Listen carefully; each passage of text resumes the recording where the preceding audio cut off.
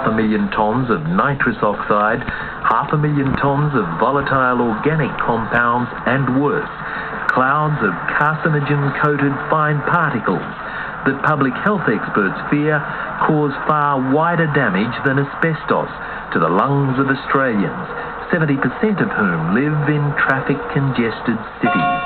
I am very concerned that the polluter, namely the fossil fuel producer, are augmenting their profits by shifting the cost of these health impacts onto the community, the taxpayer.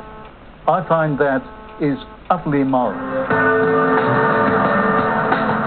The Australian Medical Association joined the call for the oil companies and the Australian government to clean up toxic additives in Australian fuel back in 2005. The AMA's public health director then was Dr. Margaret Shergwin. There's a very wide range of lung problems that are associated with it.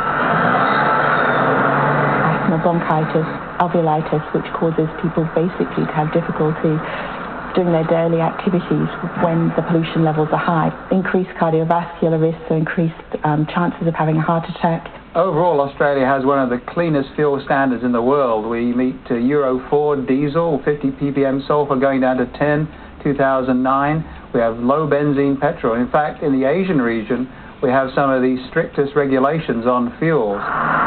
What we are seeing is the level of pollutants in those fuels decreased.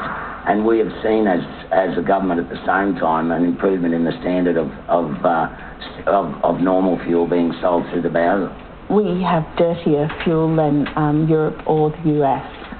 They have set more severe restrictions on sulfur, more severe restrictions on the aromatic components, that's things like benzene, which are very carcinogenic. The AMA called for a variety of measures, including the mandatory replacement of 10% of petrol with ethanol, an alcohol produced from grain or sugar plants, to oxygenate the fuel, to make it burn hotter and destroy more carcinogens, and 20% of diesel with biodiesel, to reduce sulfur emissions and the general use of highly toxic fuel additives.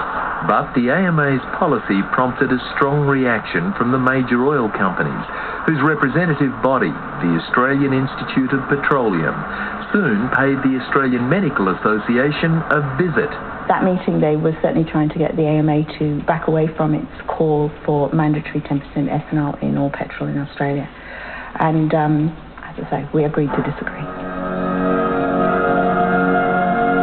The Institute of Petroleum would not be interviewed by the 7:30 report, but the federal government, which receives some $14 billion a year in lucrative fuel excise taxes, still chooses to ignore the AMA's concern and those of other public health experts. I guess I feel very pessimistic that the government's going to feel this is anything they really need to react to and do something about.